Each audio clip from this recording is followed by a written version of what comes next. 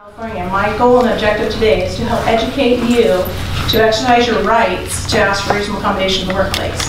What I'm sharing with you today is not only applicable to what I do every day on my job at UCI, but as well as at every employer in the state of California. How many of you know the disability discrimination law is most commonly known as ADA? Raise your hand if you've heard of ADA. So that's the federal law, the American with Disabilities Act. Here in California, we have Fair Employment Housing Act. How many have heard of FEHA? That's what we commonly call FEHA, so not very many. So the difference between these two laws, the American Disabilities Act is not as actually liberal as our state of California is. ADA says if you substantially limit it of a major life activity, whereas FEHA, Fair Employment Housing Act, says you just have to be limited from a major activity in order to be deemed eligible for disability. So these laws actually protect folks that have disabilities and enable you to request a reasonable accommodation in the workplace, or for students to request an accommodation while they're going to school. There's a couple processes for both. I'm not an expert in the educational side with the students. However, we do have a student disability services on campus, and their process is just a little different, but the premise is that each is eligible to request a reasonable accommodation. You have the right to do so. So I'm encouraging and hope empowering you today to exercise those rights, and don't be afraid. Because oftentimes, employees are afraid, those who are seeking employment or that are already employees in the workplace, have a fear of approaching their supervisor and don't know what to do. What are the first steps they do to request a reasonable accommodation? Sometimes there's a stigma that amongst employees think and perceive that if they ask that it'll change the perception of their ability to do their job. Can you guys ever relate to that? So the university, of course, I'm the compliance officer, so I make sure that every employee at UCI, we are in compliance with this request, and that no one is discriminated against. So my position is Housing and Human Resources. Other employers in the state of California, depending on who you work for, oftentimes have a disability management position within Human Resources. It could be like known as the benefit manager at an employer. And in the educational system, like K through 12 for the younger children, you're going to like the school psychologist, and you're speaking with them to help get your child tested for accommodations and what their abilities are. If you want to advocate more for your child in the educational setting, K through 12, you have a 504 plan written, which are accommodations that follow that student up until 12th grade. I know this because my child has a disability. So additional time on test. You know, if lighting is an issue in the classroom, you know, you can request specifics to, you know, lighting, you know, dim lighting or bright lighting. It just depends on what your limitations are. So you have a right to exercise this, and don't be afraid, pursue it, because it's going to enable you to perform the essential functions of your job, and that be as a student in the classroom, be successful taking a test and finishing it, and putting forth your best effort. So I want to continue with another law that most people in California do not even know it exists. It's an interactive process. It is simple actually. It's AB 2222. This law was put into place in the state of California because employers excluded their employees from the process of being included of what to say and put their input. So in other words, if an employee came to them and asked for a reasonable accommodation and had suggestions of what would work best for them, then the employer would exercise total rights to trumpet and say no or say yes.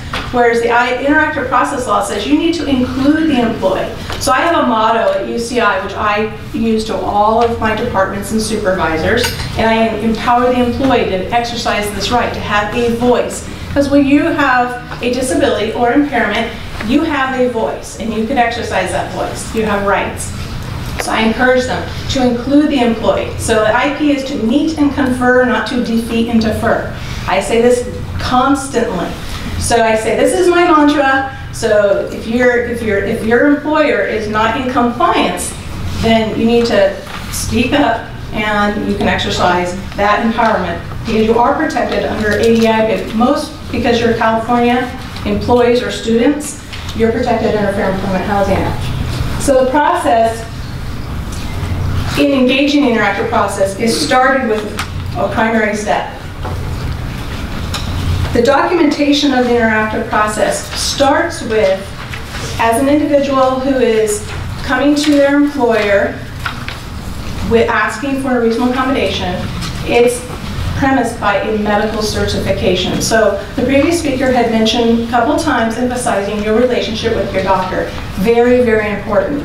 The physician drives this because they're going to document what your limitations are. Please remember that you do not document diagnosis. It's none of their business, none of the employer's business.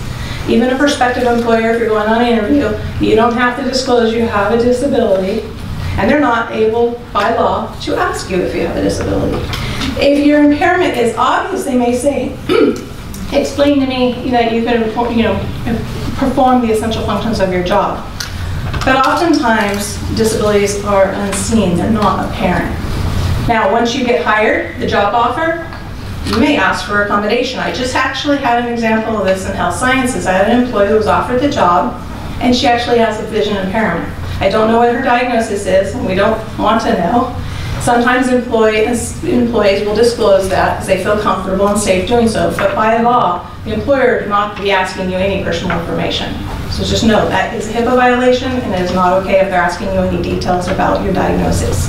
Just your functional limitations, your work restrictions, what you can and cannot do. So when you're applying for a job, or you already have you're in your job, you have a job description.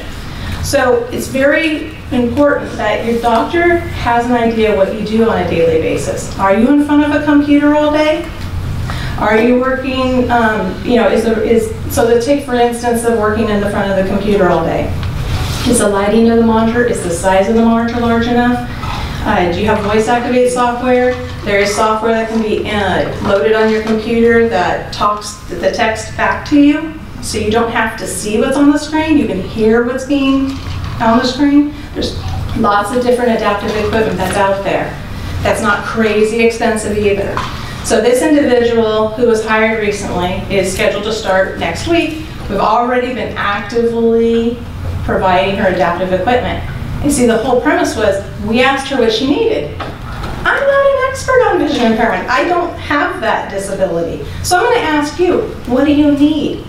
Sometimes employers don't even think the basic fundamental question is the individual who has a disability usually has it already figured out, what you need, what will work for you.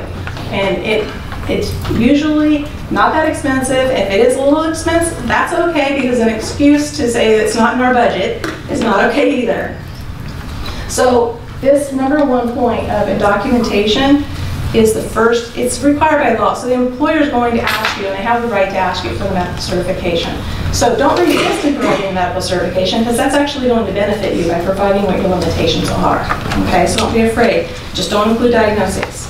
Oftentimes, like for instance, you in my audience here may have not a temporary disability, you may have a permanent disability. So you're a chronic medical condition where your eyesight may be impaired and it's not going to miraculously maybe be fixed the next day.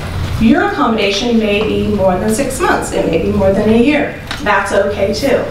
So you want to specify too, this is adaptive equipment, obviously is not going to be given to you for 30 days and then they're going to be like, okay, that clock is up, we're going to take that away from you now. So you want to specify the date, the doctor's note.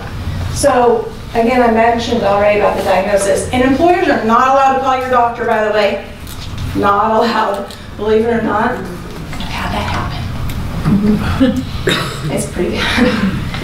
The essential functions of your job, I mentioned you have a job description, but you will have a job description. If you're seeking employment, you don't have a job right now, you're not currently employed, look at the job description before you apply for the job. I always emphasize, if you can perform the essential functions of your job with or without a reasonable accommodation, you're qualified to apply for the job. But know what your job entails, know what it requires of you. So oftentimes, some positions don't obviously emphasize you're going to be sitting in front of the computer all day. But the nature of the job, like an administrative analyst, more than likely is going to be on the phone and in front of the computer a lot. So just know what the essential functions of your job are. Because, like I mentioned already, ergonomic assessments can be provided. Like at UCI, we actually have an ergonomic department. I myself have enough knowledge of adaptive equipment to be a little dangerous, but I always have our ergonomist come out and back up my recommendations, because what I want to do on behalf of my employees is to enforce the accommodation. So if I'm meeting a little resistance from a supervisor, then I'm going to push back. And I'm going to always, my mantra of course is going to be ADA, FEHA, we are obligated by law to comply. There's no actually, in my vocabulary, no is not an answer. I'm going to enforce the accommodation. I'm going to advocate on your behalf as the individual who's asking for the accommodation. I'm going to be your voice too. So if you don't feel safe going to your supervisor immediately, you can always bypass that person and go to your employer's HR, benefit rep, or disability management. And I'm not sure, we have work comp, which is injuries on the job, which wouldn't be your applicable, but sometimes the departments are integrated like ours, so we have someone that handles all of it. And some employers are small, like we're huge here at UCI, so we have a team of like 9 people. So I'm the only one that actually enforces the accommodations and implements them. I mean, our whole team does, but I'm the one that actively is meeting with the individual, actively meeting with the supervisor, and advocating and implementing the accommodation. So you know how important documentation is. These slides are heavy on the process, because this is the process of what happens. They're a little boring, sorry. But the process is important because you need to know what steps you need to take to help empower yourself to ask for that accommodation at work. Now, I don't know what limitations, each individual has their own limitations according to their own diagnosis and how it is impacting, or the stages of what you're going through. You know yourself what you need. Now, sometimes, like if you're heavy looking at a computer, your eyes might get fatigued. You may need time to walk away from your computer. Fluorescent lights, I don't know how you guys are with fluorescent lights, but I personally suffer from migraines, and I had mine removed over my head. I do not have fluorescent lights over my head. So those are examples that you can ask for. There's alternate work shifts. I'm giving you examples of like a modified work schedule. You can take additional breaks if you need to, like to get some rest from your eyes. The main thing the employer though may come back with is they may not give you exactly what you want, because not always exactly what you want is always going to be granted. More likely than not, if it's reasonable, it will be granted. You need to ask though, so don't be afraid, because if you don't ask, you don't receive. Be creative. I know all of you have an idea of already how you function outside of work, at school, at home, what you've already had to do in your own life to modify how you go about daily activities. You know yourself. So you are the best person and best advocate to present to your supervisor or the HR department to advocate for a reasonable accommodation at work.